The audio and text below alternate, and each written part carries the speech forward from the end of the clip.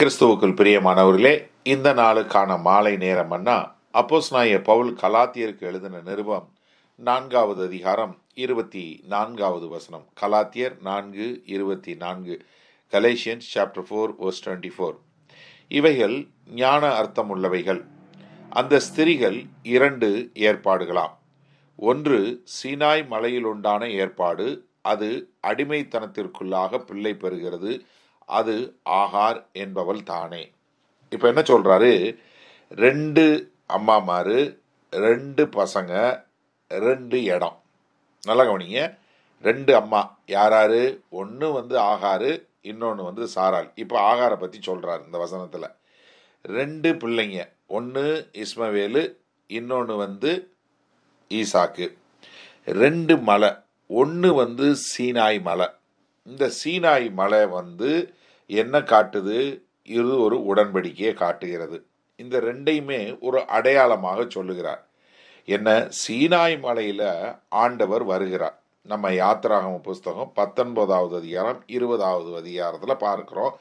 ஆண்டவர் அங்கு சீனாய் மலையில வரும்போது மோசே கூட உட்கார்ந்து பேசும்போது, மலையை யாரும் தொடக்கூடாது, இல்லை எந்த ஒரு மிருகமும் பக்கத்துல வரக்கூடாது, வந்தா அது எல்லாம் அழிந்து போய்விடும் என்று சொல்லி, அங்கு மேல ஒரே இடி முழக்கமும் புகையும் அக்கினியும் இருக்கக்கூடிய ஒரு இடத்துல ஆண்டவர் ஒரு பெரிய ஒரு பிரதானமான ஒரு காட்சியாய் எல்லாருக்கும் முன்பாக அங்கு ஒரு நியாயப்பிரமாணம், தேவனுடைய கட்டளைகள் அங்கு கொடுக்கப்படுவதை நம்ம பார்க்க முடிகிறது.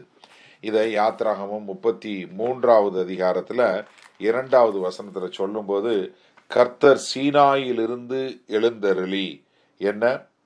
எழுந்தருளி சேயீரிலிருந்து அவர்களுக்கு உதயமானார், பாரான் மலையிலிருந்து பிரகாசித்து 10,000 பரிசுத்தவான்களோட பிரசன்னமானார், அவர்களுக்காக அக்கினிமயமான பிரமாணம் அவருடைய வலது கரத்திலிருந்து புறப்பட்டது. அப்ப தேவனுடைய பிரமாணம் அங்கு கொடுக்கப்பட்டது. அது எல்லாரும் கண்களுக்கு முன்பாக ரொம்ப ஒரு பிரதானமா கொடுக்கப்பட்டது. அது எதை குறிக்குதுங்கிறாரு? இந்த அடிமைத்தனத்துல உள்ள பிள்ளை பெறுவதை குறிக்கிறதுங்கிறாரு. எது? ஆகார் மூலம் பிள்ளை பிறந்து அடிமைத்தனத்துல வந்ததும், சீனாய் மலையில மோசே மூலம் மக்களுக்கு நியாயப்பிரமாணம் வந்ததும் ஒன்று. அது எப்படி அடிமையானவர்களுடைய பிள்ளை அடிமையாக போனதோ, அதே போல சீனாய் மலையில கொடுக்கப்பட்ட பிரமாணம் மக்களை அடிமைத்தனத்துல கொண்டு போய் சேர்த்தது என்று சொல்லக்கூடியதாக.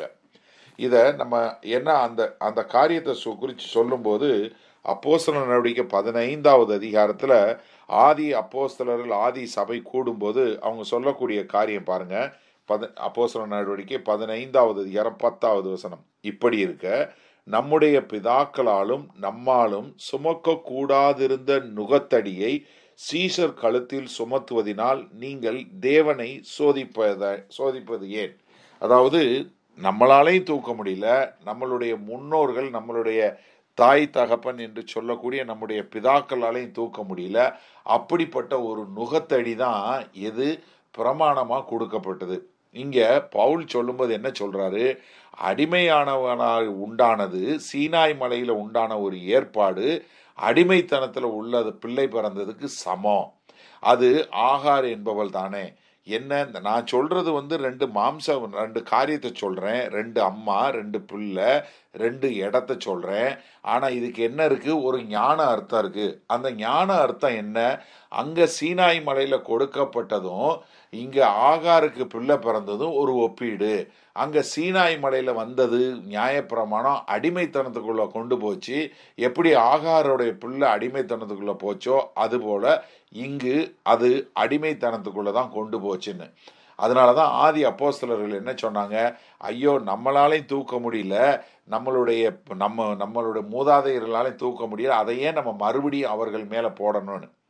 சரி, இந்த நாள்ல நீங்க நியாயப்பிரமாணத்தை கடைபிடித்து அதன் மூலமாய் நான் தேவனிடம் நல்ல பேர் பெற்ற முடியும், இல்லை நான் அதன் மூலமாய் தேவனிடம் சேர்ந்து விட முடியும், இல்லை அதன் மூலமாய் தேவன் என்னை நல்லவன் என்று பாராட்டுவார், இல்லை அதன் மூலமாய் நான் பரலோகம் போயிட முடியும், இல்லை அதன் மூலமாய் எனக்கு வெகுமானம் இல்லை சன்மானம் கிடைக்கும் என்று நினைத்தீர்களானால் நீங்கள் தவறுதலாக புரிந்து கொண்டீர்கள் என்பதைத்தான் அப்போஸ்தலனாகிய பவுல் இங்க குறிப்பிடுறாரு. ஏன்னா நியாயப்பிரமாணம் உங்களை அடிமைத்தனத்தில் கொண்டு போய் சேர்த்ததை ஒழிய உங்களை விடுதலையில கொண்டு போய் சேர்க்கல.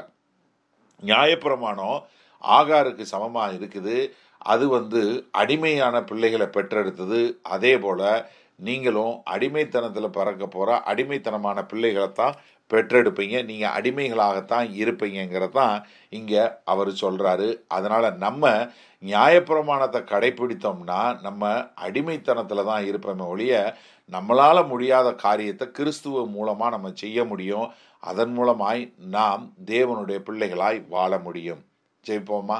நல்ல ஆண்டவரே, இந்த செய்தியை கேட்டுக்கொண்டிருக்கிற எனக்கு அருமையான சகோதர சகோதரிகள் ஒவ்வொருவரும், ஆண்டவரே, இதோ நியாய பிரமாணத்தில் இல்லை நாங்கள் செய்வதற்கு நல்ல காரியங்கள்னால இல்லை ஒரு ரூல்ஸ் அண்ட் ரெகுலேஷன்ஸை ஃபாலோ பண்ணி அதன் மூலமாக வருவது இல்லை.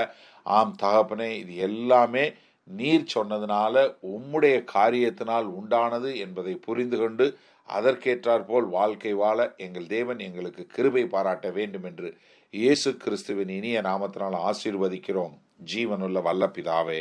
ஆமேன். கர்த்தர் உங்களை ஆசீர்வதிப்பாராக. நாளை சந்தி